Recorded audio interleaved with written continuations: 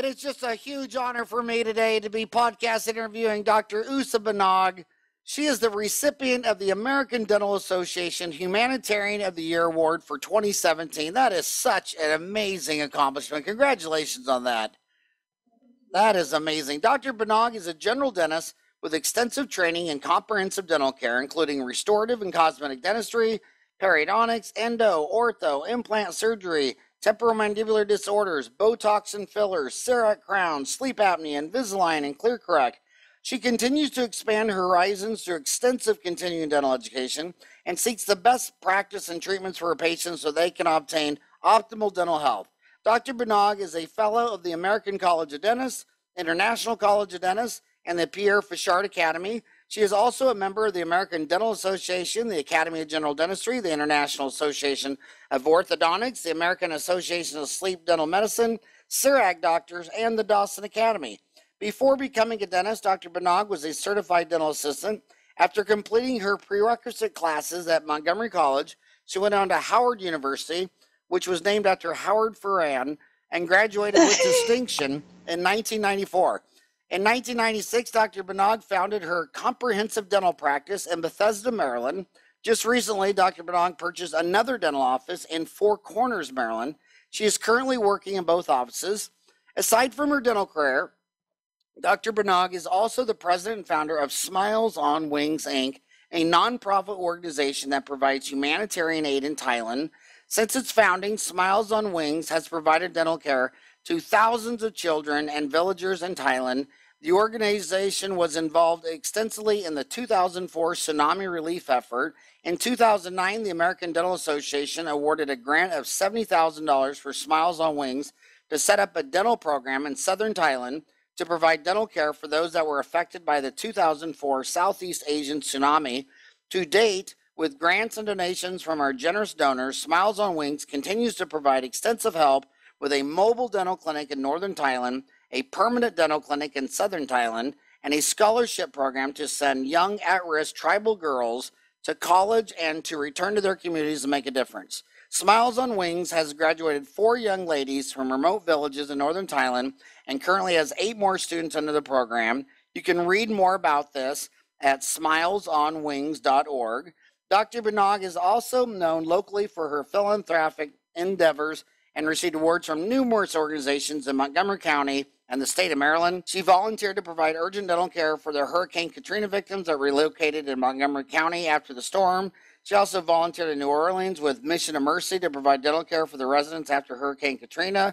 After Hurricane Sandy, Dr. Bunnag and her Smiles on Wing team also delivered items and necessities to victims of the hurricane in New Jersey and Staten Island. Dr. Bunnag is a native of Thailand. She came to the United States when she was 14 years old. She has 2 grown children and is a caregiver for her husband, who suffered a massive stroke in 2009. She is an avid gardener, a self-taught watercolorist artist, a mindfulness meditation coach, and a dog lover. Gosh darn, woman, do you ever sleep? I do actually. I do, I do. I mean, people ask me that all the time, do I sleep? I do sleep, but, I guess I'm just, just very OCD and very compulsive, but just like all most dentists, but I'm lucky that I have great teams of people to help me in all these different aspects that I'm doing. So it's not a one-person job. Everything that I do in my life, I have, great teams, to help me. So talk us through, how did you find out you won the Humanitarian of the Year Award? Was it a phone call, a letter? How did you find out? It was a phone call from the president of the ADA, and and actually I received an email, and then the phone call. So that was very to me, it's a great honor to be able to to receive the award and to be the first woman to receive the award as well. So that's that makes I'm just very proud, and it's a privilege to to be recognized for the work that I do. And wow! So you're the first woman too. Yes, I am. Well, I did not realize that in the award. Well, double congratulations then. Well, thank you. Thank you. So you got out of school in 2008, and I got out of school in 1987. It really has rapidly gone from a male profession to a female profession.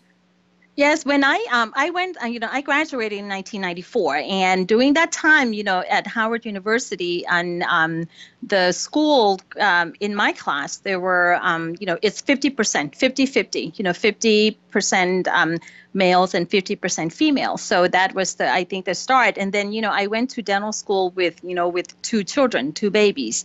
So that's also, I think it's, another trend that is happening right now is you see more and more women with children, going back to school, continuing on with, higher education. So I was, I was very, I'm proud to be able to carry out that, to be able to achieve my, my dream of becoming a dentist while I was raising 2 children. Now you're from Thailand. Are dentists mostly male or female, or is it 50-50? No, mostly female. Mostly female. Mostly females. What about your other Asian neighbors? Cambodia, Malaysia, Vietnam, China. What would you say?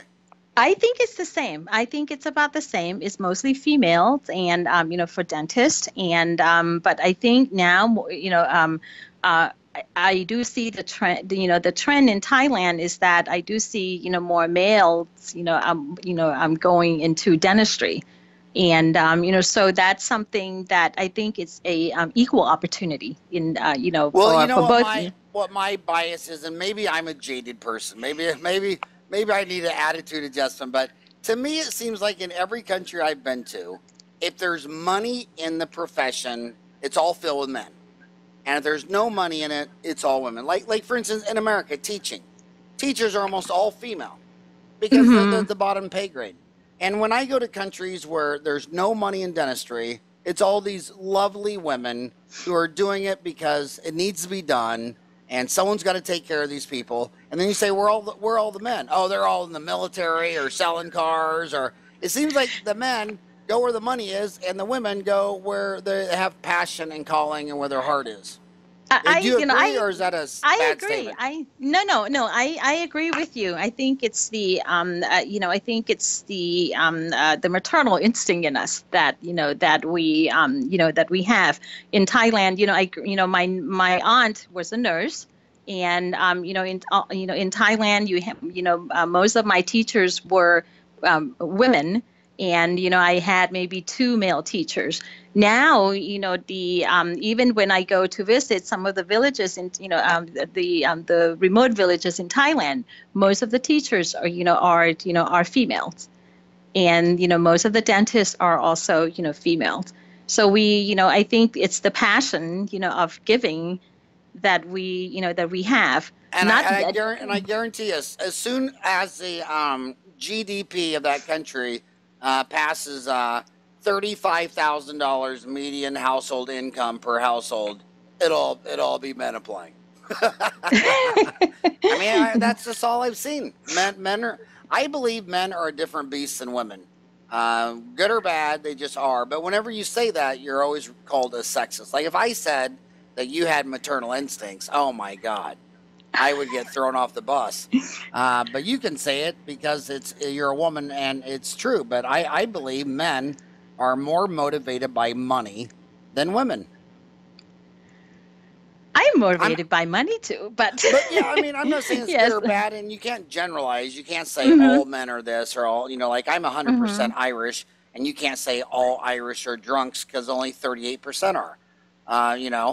62% just drink a lot, but are not drunks. But so yeah, but I do see that. So why did the ADA give you the Humanitarian of the Year award? Well, because I is received the award. Is it more like all the things you've done over a lifetime, or was it a specific event? It has to be more than 10 years, and it has to be sustainable. The work that I do, it has to be sustainable. Then it has to be able to, there are results. It's a, that is, what is it? its long-term success. And, the requirement is for, over 10 years. So I think it's a lifetime. I started it in 2003, so that's been 14 years that I've been doing it. And it's being able to, but it's the sustainability, I think, is the important of what we, what we do. And talk about that because a lot of humanitarian, charitable, missionary dentistry, it's kind of like they'll find some really poor remote area and they'll all dive in there with all this fancy stuff and do all this dentistry, and then 3 days later they disappear. And that's really not a solution. As opposed to, I was taught missionary dentistry by Jerome Smith, and he went down there, and the first thing he did is, well, who's the local dentist who's going to be here year round?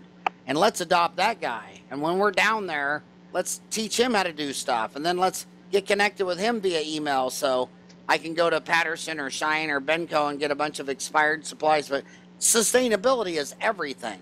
And these dentists would do more good by thinking about sustainability than how many people they can treat on a 4-day trip to some poor village. I mean, I think that's what, in the beginning when I started out doing the work, I wanted to go in, just like anybody else. You're going in and do the mission dentistry. You want to make a difference in the time that you're there. The 4 days we're working. But as I go back, I see that, you can't just teach, someone to, to brush their teeth when the village has no water. What do you need to do to make that, happen? And, the children, again, they don't have, parents don't have the money to buy toothbrushes or toothpaste.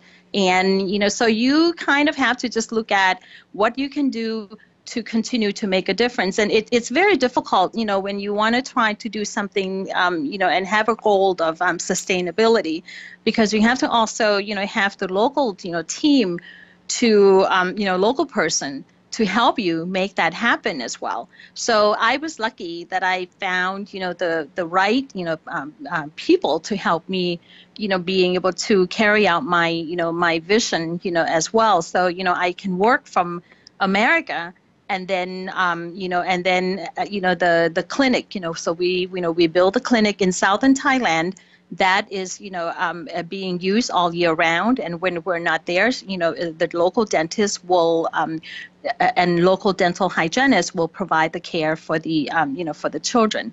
And, you going in to, to work, you go in, you do, 100 extractions, 100 fillings, 100, you see 100 children. But that's just one time, but you need to just make sure that you are able to continue, the care. The philosophy that I use it's the same as when I see children under Medicaid program in the state of Maryland, in my community. Because, a lot of, I started out, seeing Medicaid children under a loan repayment program with the state of Maryland. And a lot of these children that they came to me, they had,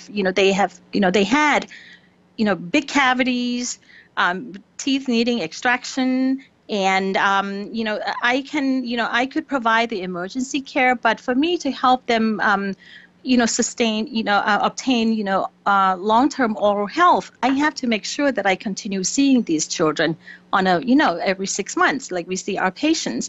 And, I've been doing this for more than 15 years, and I'm happy to say that a lot of these children are, they now have, healthy smile. And that's something that, I use the same philosophy when I, work with Smiles on Wings. So we end up, working with just, staying in the local area, one village, one town, that we can, continue to make a difference.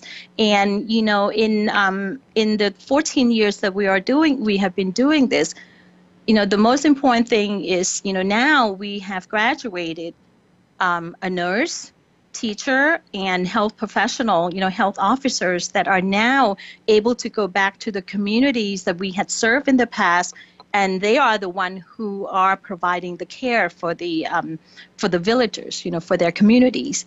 And I think, to me, the empowerment that I can give to to the new providers, that's so important. Like right now, we also have, 9 more students in our scholarship program. My gosh, what a lovely website. So if one of my homies is listening to you talk right now and wants to get involved, should they go to smilesonwings.org, and what can they do? They can, right now, we are in a process of reorganizing our mission. And, normally we would be doing our dental mission twice a year in January and in July. However, because there are some changes in the the rules and regulations in Thailand, we have to go back and revisit what we can and what we can't do. So right now, they can send us the email at smilesonwings at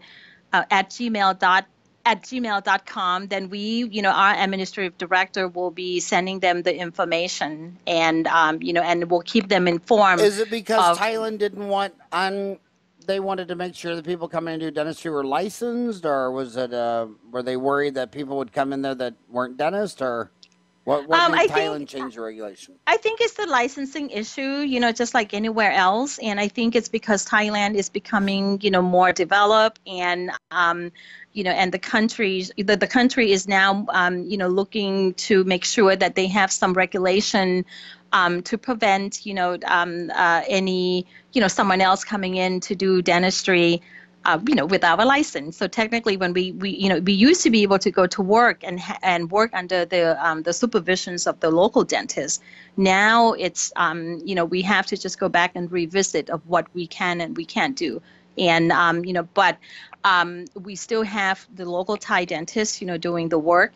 And at this point, we are not we're still waiting to see what would be the next step. And I'm going back to Thailand in January, and I will, revisit, have some meetings and figuring out what the next step for us. So, are you able to fly a nonstop? You're in Bethesda. What do you do? Go to Washington D.C. or New York City? And do you get a nonstop to Bangkok?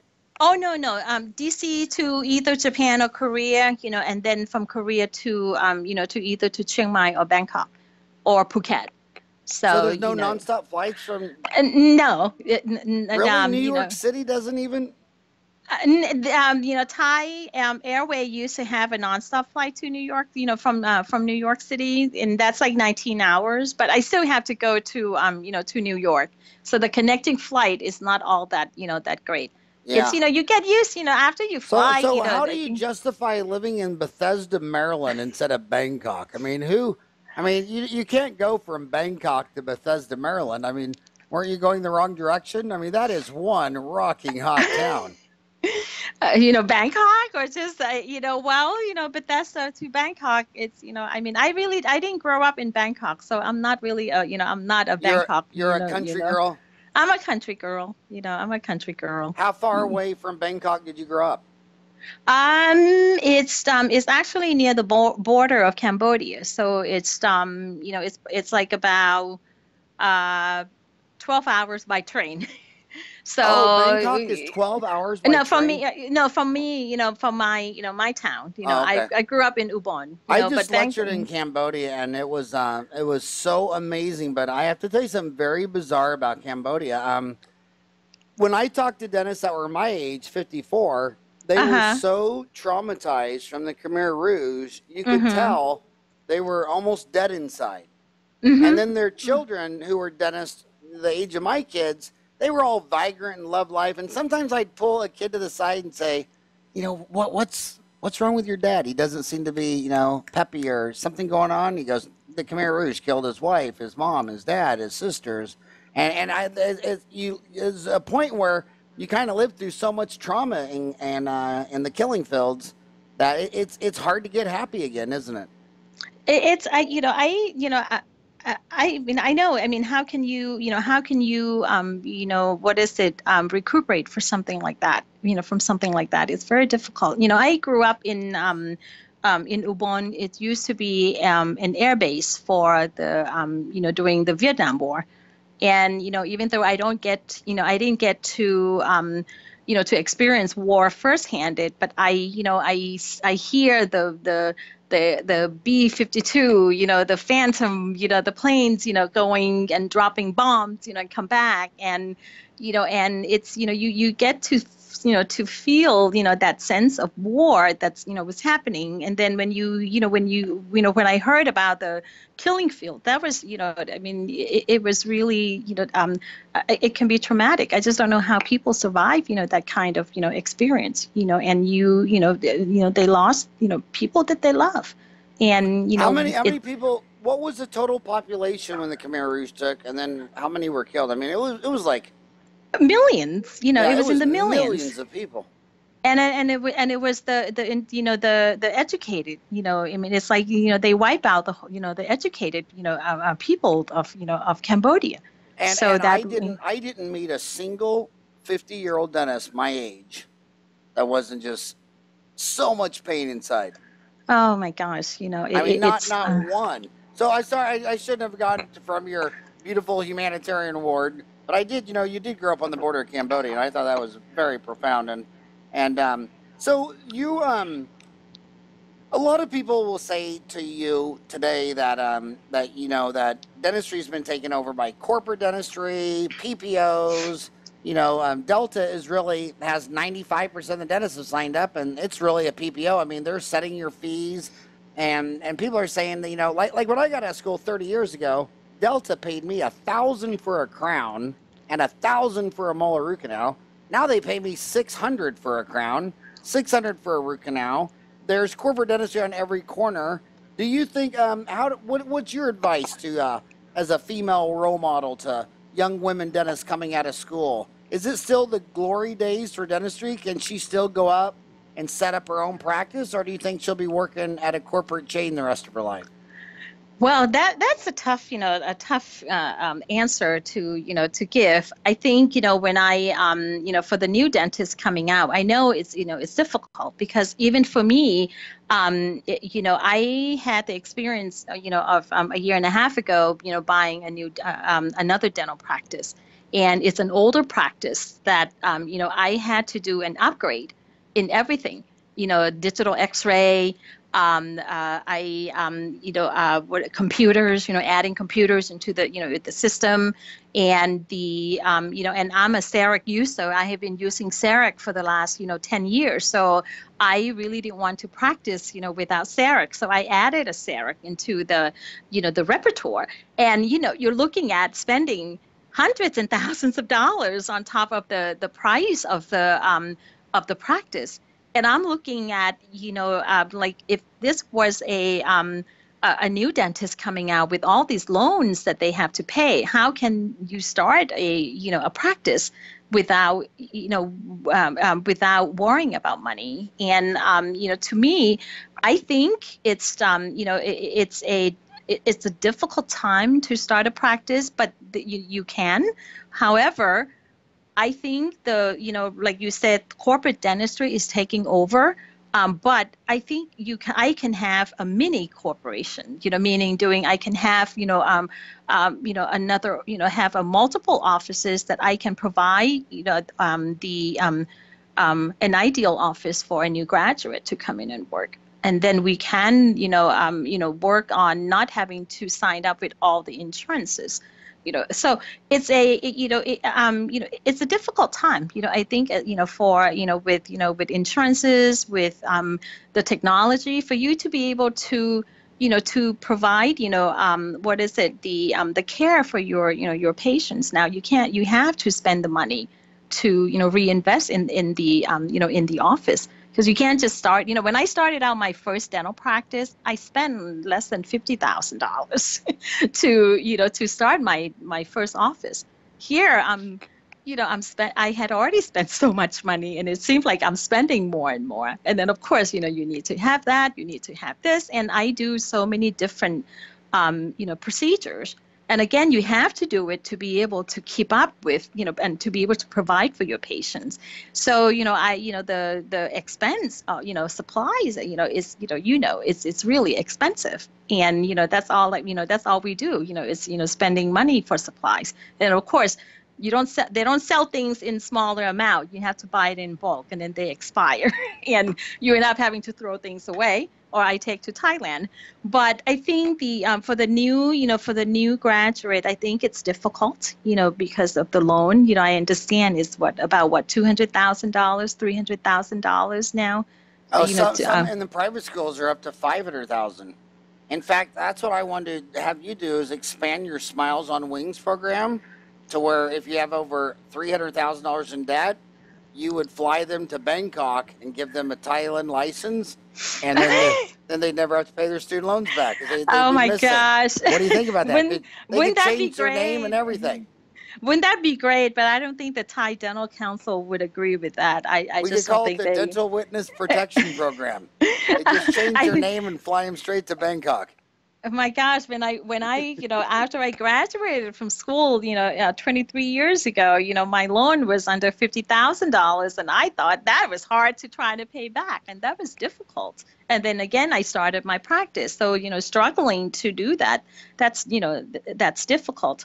I think, I think if let's say right now, if I were the graduate, I think a new graduate, I think what I would do is to maybe go into partnership with another dentist, maybe 2-3 dentists, and you can really, share the expenses, and then, and share the office, and be able to buy, expensive, equipment. You need to have the CT scan. Now, if you're doing implants, and you need to have the, Cerec or other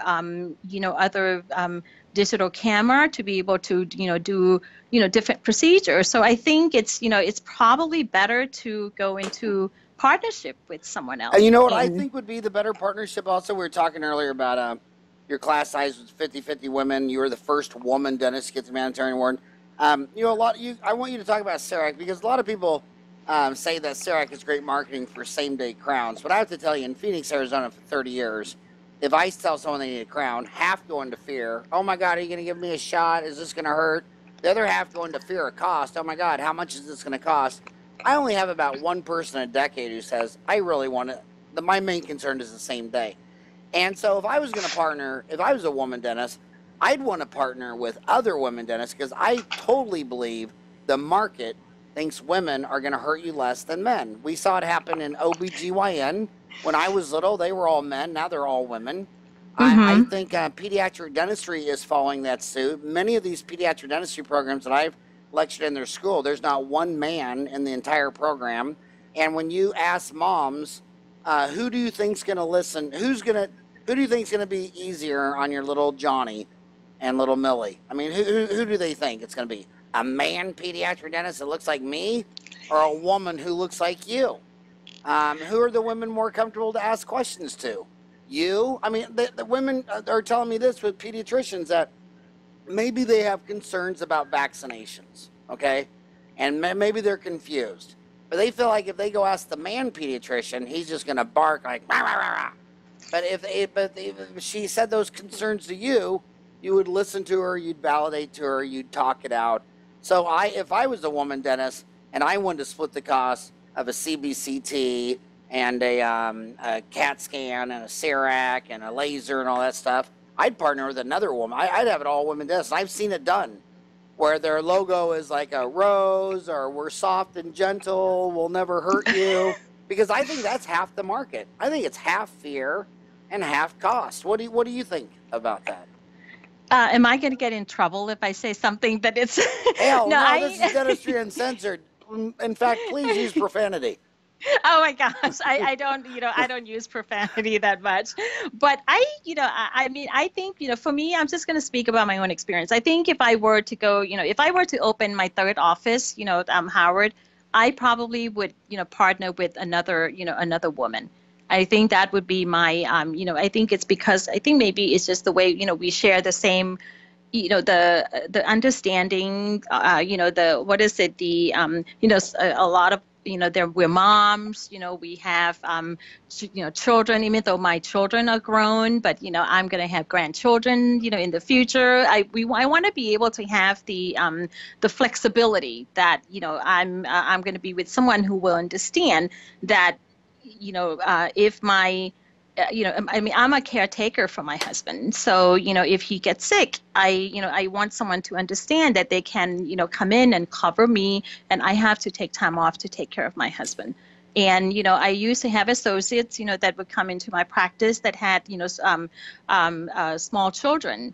I know that there will be time that, children will get sick, and we have to be flexible in, rearranging the schedule and allowing, her to go pick up, her children, and, last minute changes. So I think that's something that I don't know, I've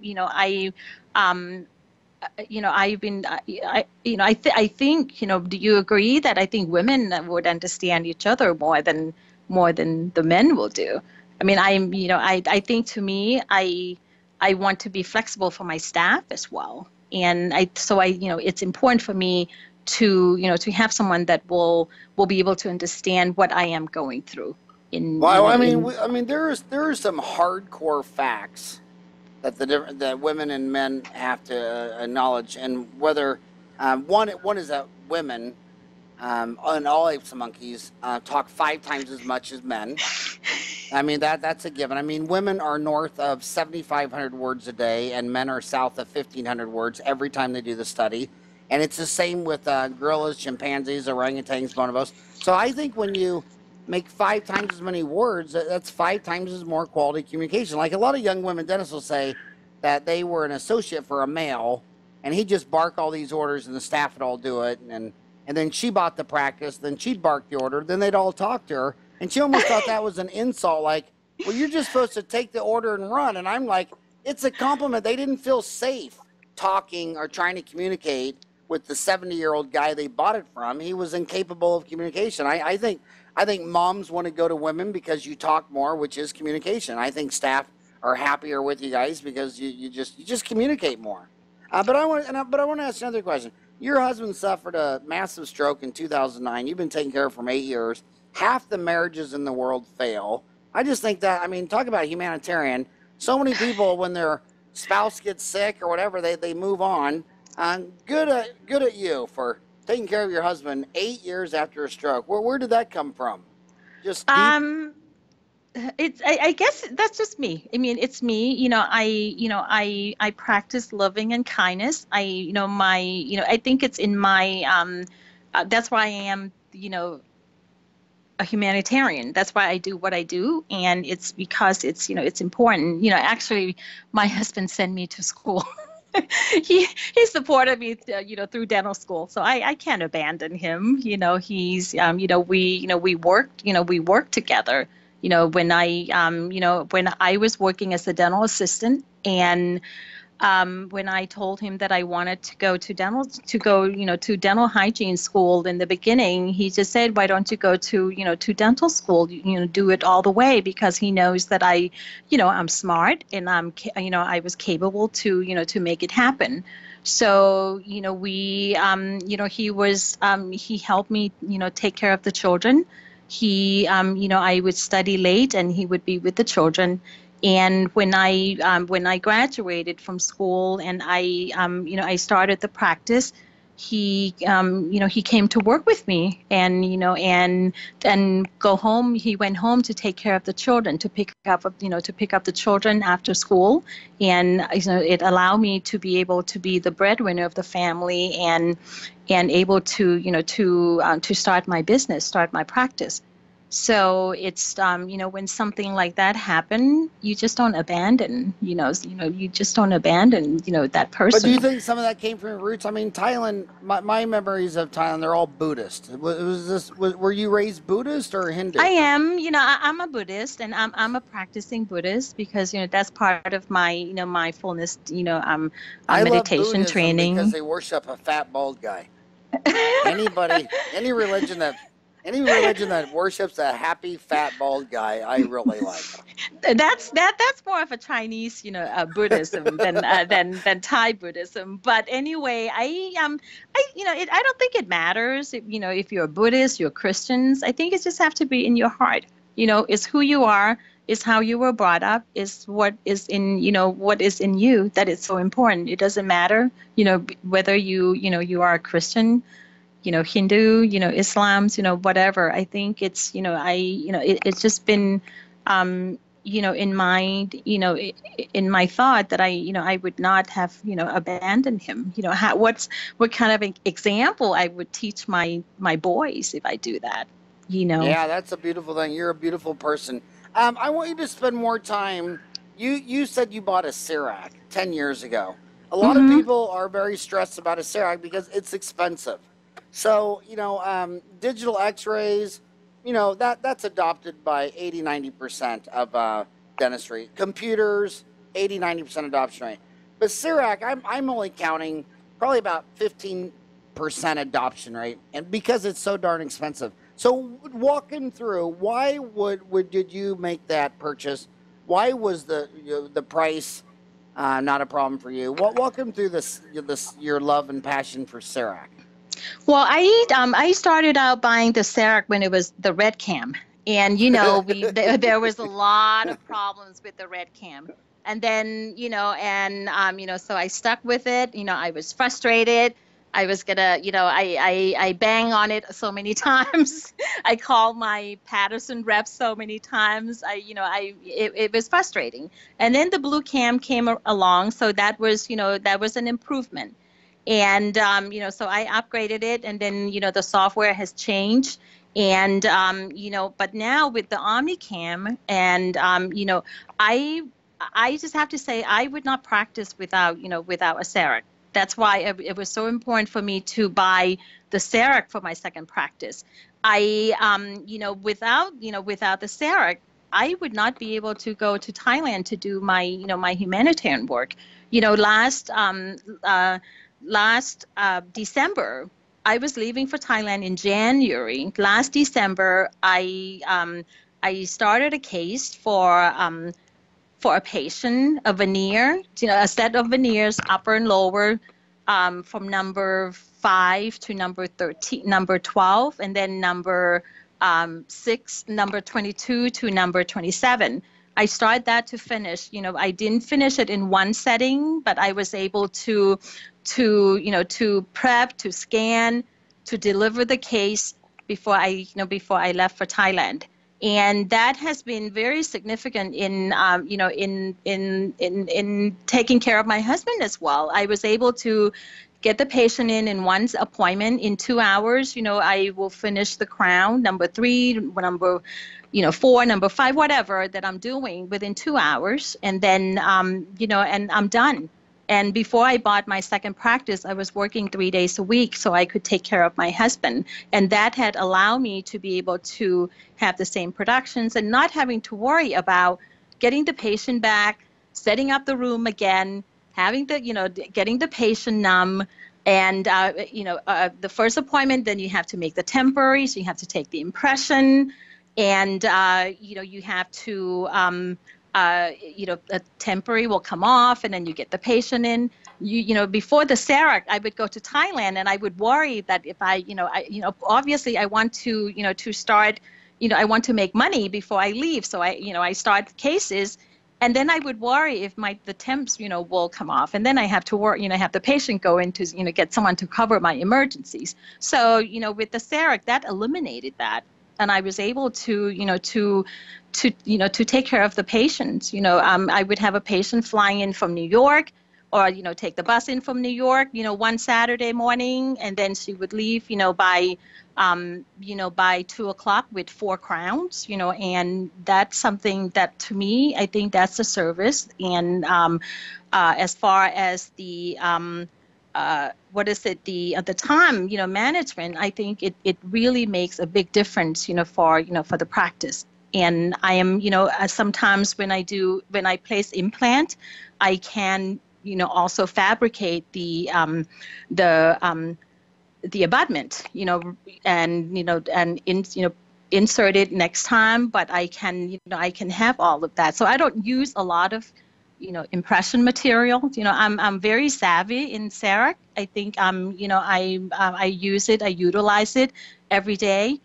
Doing anteriors, doing abutments, doing implant crowns, screw retain, cement retain, and bridges. Now with the Speedfire, with the zirconia, with the Cerec and zirconia, I'm able to put in bridges, for my patients as well.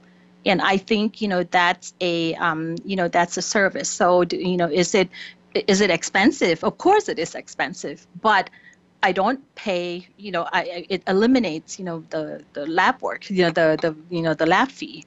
And, and I train my staff to, my assistants are helping me to, to get the flow, to make the flow, very efficient.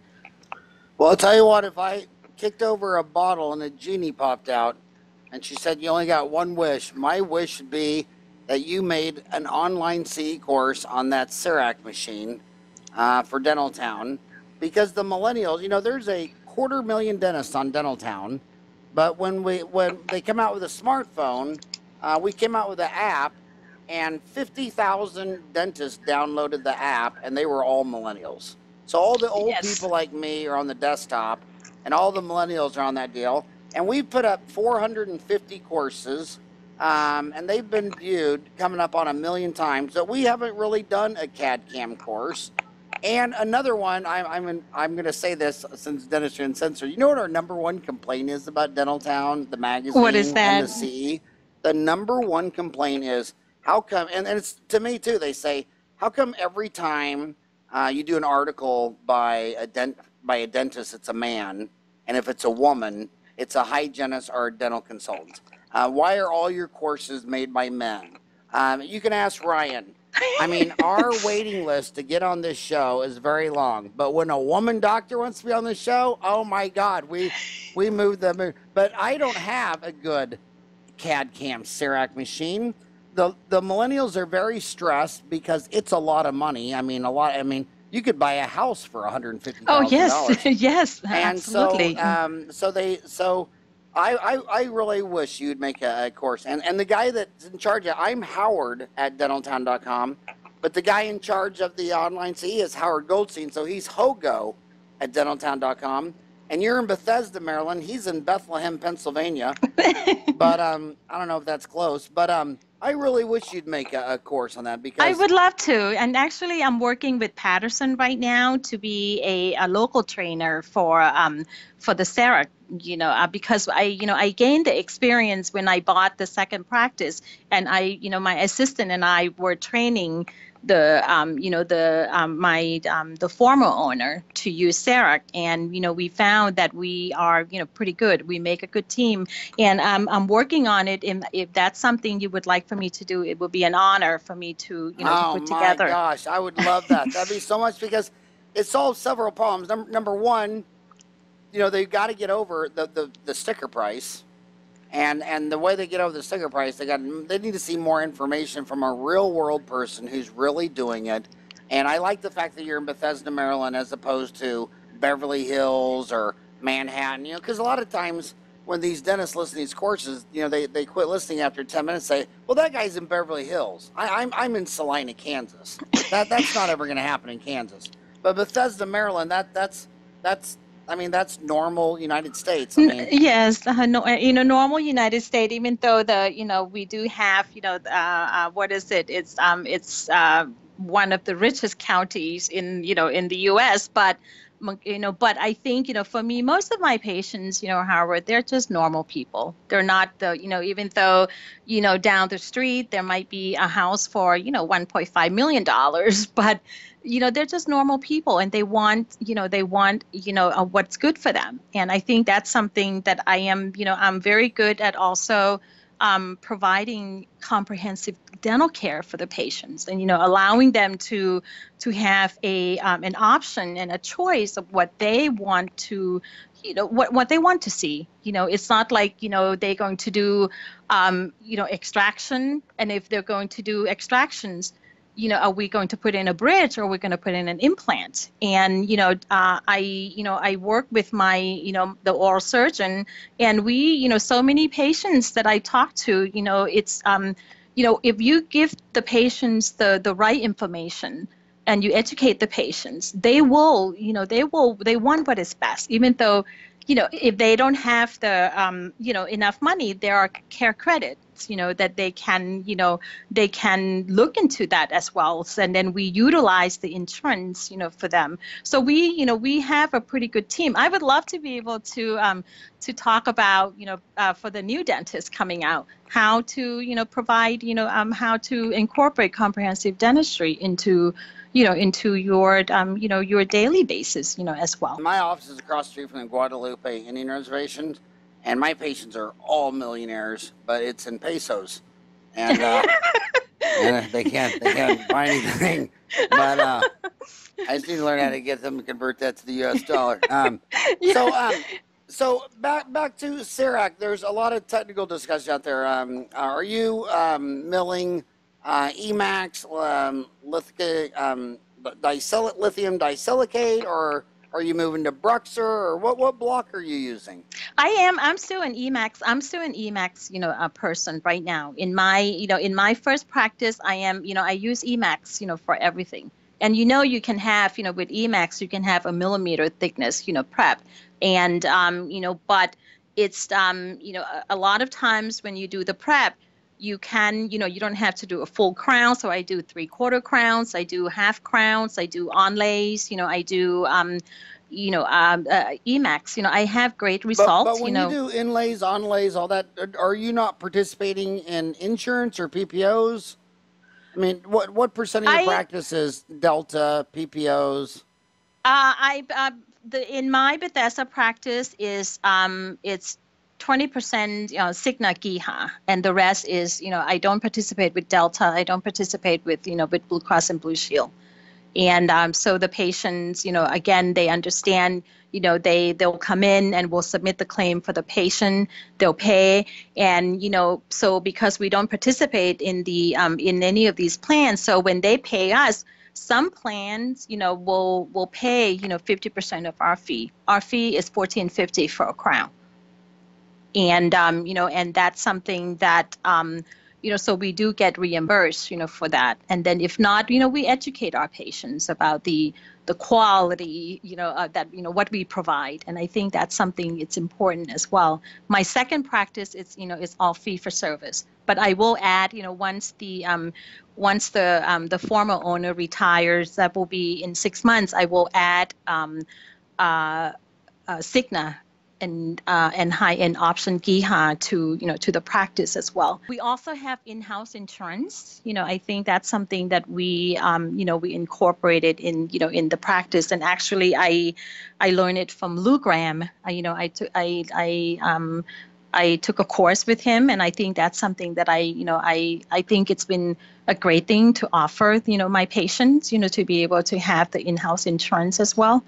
And do you do it yourself, or do you do it through a company? We do it ourselves. Right now, we don't have massive amount of patients, so we just we're just managing it, everything ourselves, and that seems to be working very well.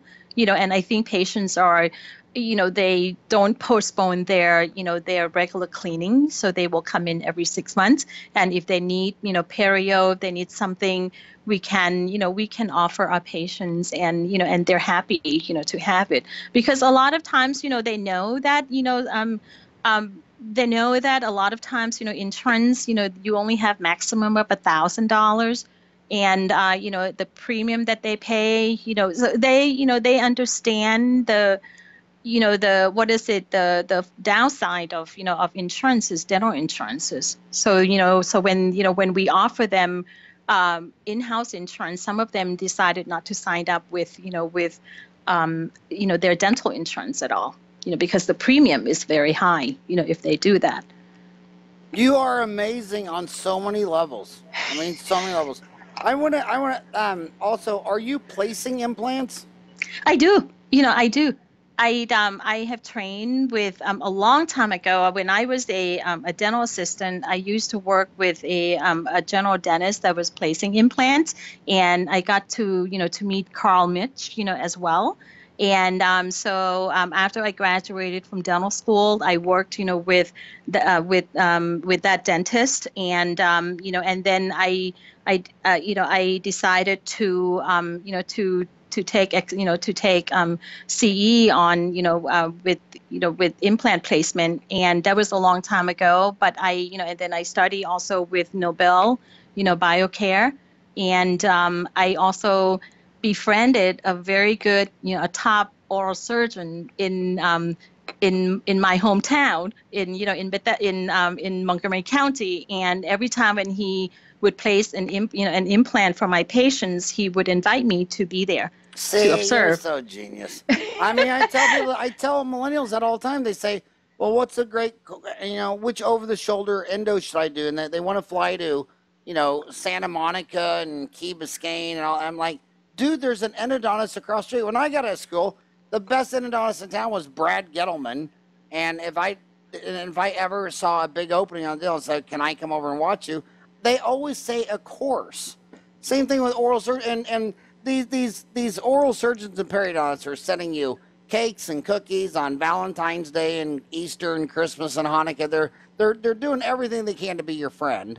And then you fly 3,000 miles away to go listen to a lecture when you got some guy sinking them in your own zip code. So you're just, you're street smart. You're not only book smart, you're street smart. I've learned from them, and then that's how they, and then and I said, and it's my, it was the oral surgeon, Dr. Bill Dizak, that said to me, Usa, if you want to do the extraction, if you want to do implant, if you have a problem, you call me. He gave me his cell phone, because he's busy, but he wants us, so he taught me so much, bone grafting and, and how much did you pay to learn all that? Nothing. And then do you ever refer him a case though? Of course, I sent him difficult cases. So see, half the orthodontists are the worst. They're the worst. They think that the orthodontists have the highest percent of thinking in fear and scarcity. They're like, oh my God, if USA learns how to do Invisalign, I'll go bankrupt. And then I go to cities like in Sydney, where I'm lecturing in Sydney next week, where an orthodontist said, you know what I'm going to do for marketing? I'm going to send out a flyer to all my referring dentists, and the last Thursday of every month, I'm going to have an in-office, teach you how to do Invisalign, bring your cases, I'll walk you through it. So what did they all discover? That he built the biggest orthodontic practice in Sydney. Number two, that most dentists, like 80%, after they do ortho for 2 or 3 years, they don't like it anymore, and then give him all the cases. And then even if they do all their Invisalign or whatever, they're not going to do the class 2s, class 3s. But same thing with oral surgeons and periodontists. If you think in abundancy, you'll build $1 million practice. And if you think in fear and scarcity, so if you're a young millennial and you go knock on that oral surgeon's door and he says, well, I don't want to teach you how to place an implant because I want you to send it to me. How am I going to feed my family if you do the implants? That guy's an idiot. And you just eliminated one idiot in your neighborhood that you never have to bother the rest of your life, and then run to the next oral surgeon or periodontist and endodontist and orthodontist. Because if you think in hope, growth, and abundancy, the only thing that matters to you is the patient. And there's enough work for everyone. I agree, because that's how, because to be a successful, general dentist and being able to do so many different procedures, you have to be smart as well. You can't just be doing everything. So you got to know your limitation. And, if something is going to be difficult, if I just said if it's going to be, difficult, if it's going to be stressful for me, then I refer. And the two, I work with 2 surgeons in the area, and, Dr. Dizak, he gets, he gets referral from me, every week, even though I still do, the surgery part. And, and the other doctor also, he taught me, he even took me, the other doctor, Dr. Serini, he even took me to the implant, conference in Chicago for oral surgeons, and that was the best experience, because I got to learn, from. Did he take you? Did he pay for it? He paid for, for the course. He paid for part of the, But of be honest, the be hotel. honest. Since you're a girl, he said you were the assistant.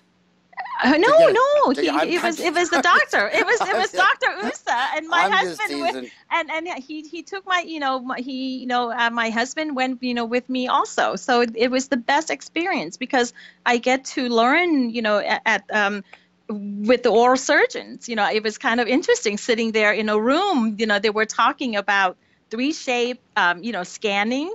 And, and I was the only, GP in there, and I had already been using Cerec, and I knew all of that. And Yeah, I fear think and that scarcity was, is so dumb. The only course I was ever kicked out of was in San Diego because it was Gary Carr, and it's for endodontists only.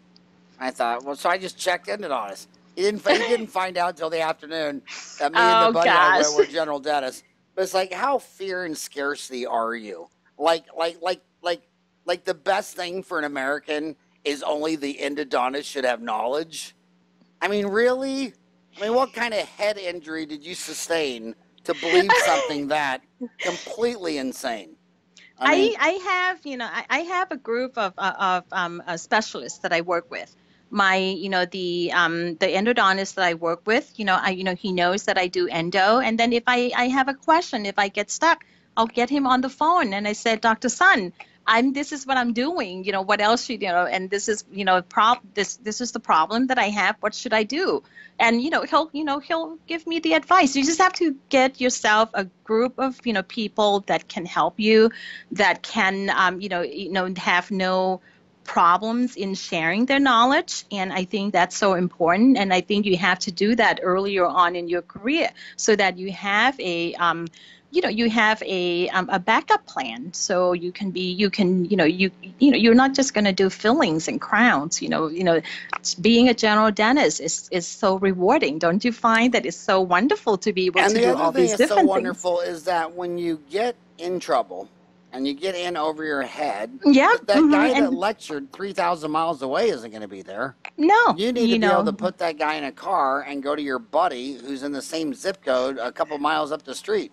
Hey, I've done that. I had a patient that, swallowed a crown, and I drove him to Bill Dezak's office, and Bill, helped me through all of that. And that's important. And then without even said, I told you not to, How did he weed out that he swallowed versus what in the lung? I think it's a...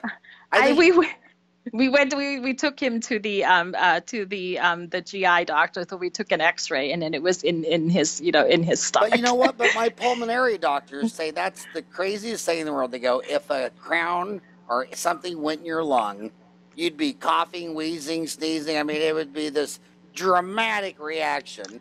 If you swallow something and it doesn't go in your lungs and goes in your stomach, there's probably no reaction. Like, and then there was, I had somebody, then, dude, you drop anything in your lung, you're going to absolutely know. You don't need an X-ray to verify that a crown didn't go in the lung. If there went in the lung, you'd absolutely know it.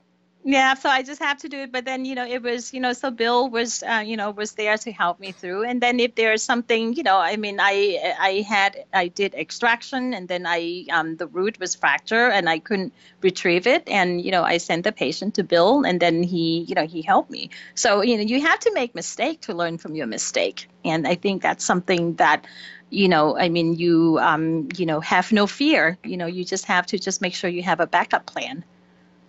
So what implant are you placing? One brand or many brands? I started out with doing 3i, and then I changed to Implant Direct, and then now I am going to be using Ritter, the new the Ritter, because I think I just bought the kit, so I haven't explored it yet. But I'm still I like using Implant Direct because it's very easy. And it works with my Cerec. I have the tie base. I have the scan post and scan body to use it, so I can I can fabricate the cement, the crown retain, the screw retain restoration, for the patient. So that's why I'm. I was using Implant Direct, but I'm going to give Ritter a try and see what will happen. Supposedly, it's an easier step. So Ritter, the same company that makes Ritter dental chairs? Yes, that's I was surprised by that too. So I got a good deal on the kit. So and the implant. So I'm going to try it and then see if that will work. Wow. And so you started with 3i, which is bought by Zimmer. Mm-hmm. Then you went with Implants Direct, which was Jerry Risnick. Jerry Risnick. Did you ever hear one of his lectures? Yes, and yes, a long time ago. Yeah. But I still. And now you went to Ritter because you like their starter package. Well, I just bought it. I spent what, $1,900, and I got 10 implants, and I have the surgical kit for free. I'm still not, I'm still using Implant Direct, because it's still, because it's less expensive. 3i was very expensive, and Implant Direct, you can get the whole system for under $200, and it works very well. And another reason that I switched from using 3i to Implant Direct is because the surgeons that Bill Desack was using Implant Direct. So if it's good for the surgeon, then it has to be good for me too. Well, very good, very good. Well, I'll tell you what, I can't believe that was the fast hour. We went 3 minutes over. That was the fastest hour I've ever done. I could talk to you forever. You really are a role model for me. Well, thank you. I mean, between your humanitarian award, taking care of your husband, excelling in dentistry, Cerec, ortho, perio, occlusion, leadership, smiles on wings. I mean, my God, they should not have given you the ADA Humanitarian Award. They should have given you the ADA Everything of the Year Award. Oh, I'm the jack of all trades. But anyway, if you are serious about the online course, I will really work on it and look into it, and I really would like. So we'll keep in touch, and I'll send I will absolutely tell you right now, I will do your Smiles on Wings, but only if it's in downtown Bangkok, across the street from the bars. Okay. I want you to pull up your mobile clinic, and I'll do dentistry during the day and drink all night. Okay. Between their beer and their music and their car. And Ryan, will you go with me on that trip? Ryan's going too. I could probably talk at least 3 of my 4 boys to go to Bangkok. Okay, I will. I will see if that can be. That can be arranged. But I'm more of I'm more of the mountains and rural and remote. Area of villagers. Visiting really different villages. Last time I took my boys on a missionary dinner trip, it was an hour away from Acapulco. So we got to fly in Acapulco and stay in a 5-star resort. And then every morning we had like a 50-minute drive up to Adiak. So then you could do jungle dentistry all day long. But later that night you could be having, Oh, you can do that too. Our permanent clinic in southern Thailand is a block from the beach. Nice. So hopefully that will be something that we can continue doing. So I definitely I'll work on getting you to lecture in in Thailand. And I really the online course for the Cerec, I would love to be able to to do that. We would love it more than you, and we would love that. And we also would love to have, if you're listening out there, if we would always rather have a course made by a woman dentist than a male dentist, because that class, no, I'm serious, that class is half women. I was lecturing at a dental school in New Jersey. This is about 2 or 3 years ago. And this little bitty girl walks up to me and she goes, is this your magazine? And it was Dental Town magazine. I said, yeah. And she goes, yeah, I see the entire editorial board is men. And she flipped the magazine at me and turned around and walked back. And I'm so dumb. I pick it up and I look at the deal because it never even crossed my mind. I mean, I'm thinking dentistry and implants and all. I wasn't thinking gender. And I looked at that, and so I called my team, and they go, Howard, we're aware of that. We've been trying so hard. You know how hard it is to get a woman on the editorial board because, and this is what my team says. They say, when a man's a dentist, his wife feeds the kid, raises the kids, all that. But when you're a woman dentist, it's still kind of sexist. And if you're a woman dentist, your husband's a male dentist, you're still expected to do all the cooking and cleaning and all that. And they just said it's very, very hard to find a woman dentist who is a leader, who is all that in a bag of chips, who has any time, because she's got to be the domestic kingpin along with the professional kingpin, and that is why it's so hard to find women role models and leaders, because till their kids are gone, or and I've noticed a lot of the ones out there were the ones who didn't have any kids. It's I know it's not an easy thing to do, and then even from so it's I know we're running out of time, but I just think that it's delegating. You wrote your book. You have the book that you wrote. I'm still in the I'm reading it, and I think that's so many different things that you talk about. Delegating, finding the right people to work for you, delegating your task, and trusting them to to carry out your mission and your work. So it's the same thing, with my practice, with the two practices, and train them, give them the training. Then I do have, and the same thing at home. I have, someone to help me take care of my husband. And then, of course, I have to let go. The kitchen doesn't belong to me. The house, when she's there, she's, she takes over. And that's important, that we have to just learn to let go. And I think that's something. Find the best people and get out of their way. Yeah, and that's it. And that's what I do, and that's, that's so important. I just let them do what they have to do, that they are capable, and then I can coach them. I can, with the new practice that I have, the person who's going to be, who's helping me, with the, who's the office administrator, I train her, from knowing nothing in dentistry, and I'm training her to do all these different aspects of dentistry. And I can let her do all of the work. And then I have the assistants, the new assistant that I have, I'm training her also. I didn't hire someone with experience. It's just someone that I teach, from the ground up, and then, train them to be, to do what I'd like them to do. And, coaching, leading and coaching. And, the one thing I require from my staff is that they have to be coachable. So I know we're running out of time, but it's, it's a pleasure to speak to you. Well, Ryan's telling me I have a 2:00 appointment that I got to run to. Thank you so much. I look so forward to your online C course. Ryan, thank you so much. Thank you. Take care.